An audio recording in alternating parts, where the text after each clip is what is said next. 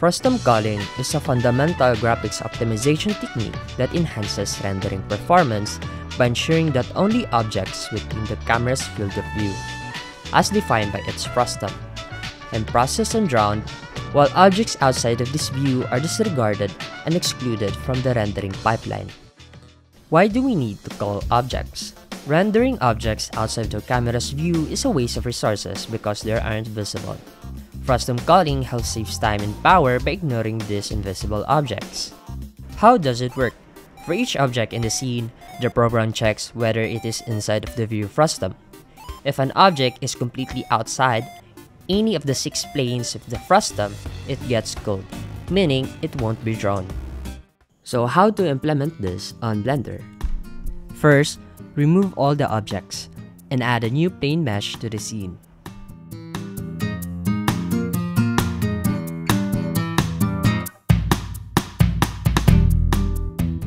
Navigate to the Geometry Nodes panel and click New to create a new modifier. Adding the Distribute Points on Face and Join Geometry features allows us to visualize our geometry, resulting in a plane mesh with distributed points.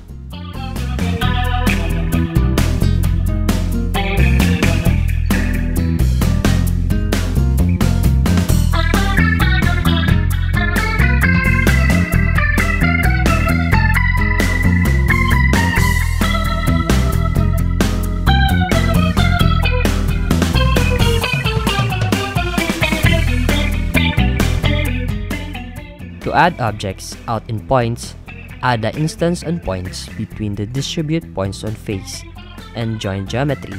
Then add the object info node and input it into the instance and rotation and distribute points on face to instance on points.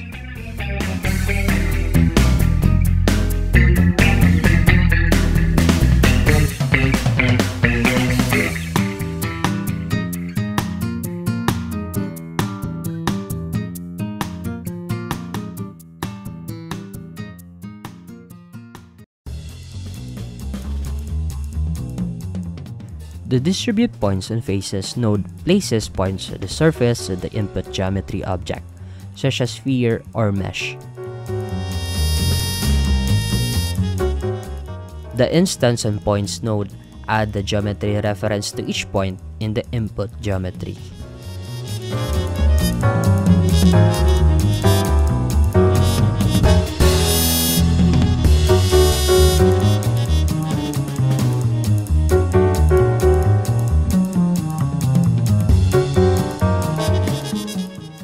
Let's add the Raycast node. This node intersects rays from one geometry into another. The source geometry is defined by the context of the node that is the Raycast node is connected to, which is our camera. This will act as a filter to create a frustum effect. To create lens for our camera, we will generate through a procedural approach. This allows us to design and fabricate the lens using the systematic and automated process. We need to calculate the direction into our camera, which is the difference between position using vector map node on the camera and the position of the plane.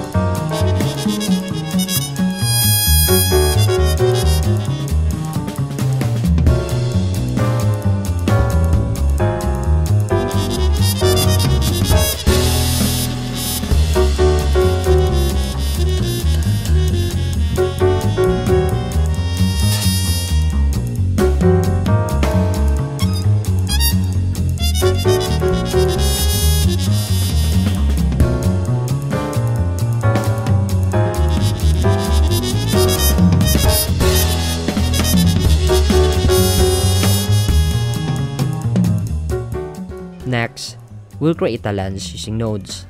First, add the grid node, followed by transform geometry node,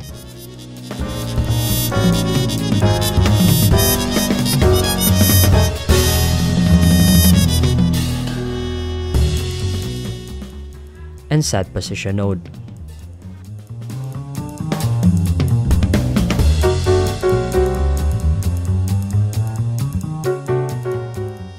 Then, connect the translation input to the camera's location, and the rotation to the rotation in the transform geometry node.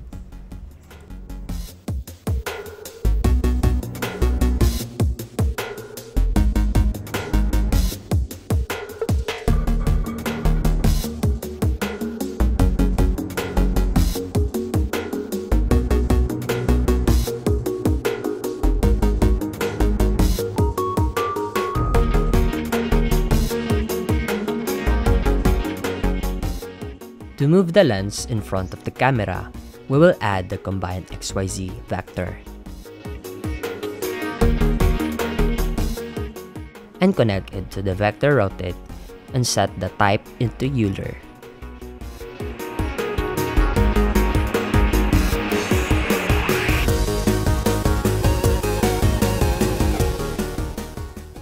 And input the rotation of the camera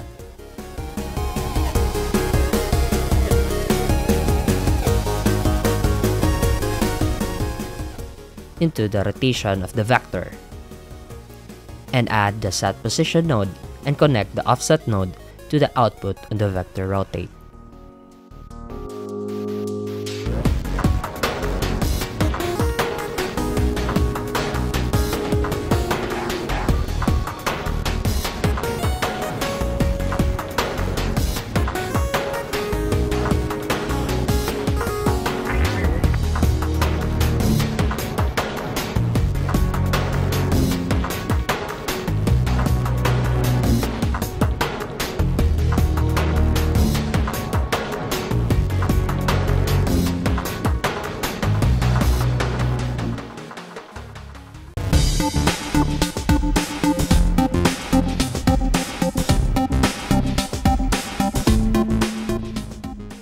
Now, to remove the false positive hits of the object in the camera, we can add vector math and set it to the length and connect it to the vector math subtract output to the input, and the output of our length will be connected to the ray length. Now that you've finally implemented Frustum culling in Blender, don't forget to like and subscribe to my channel. Thank you.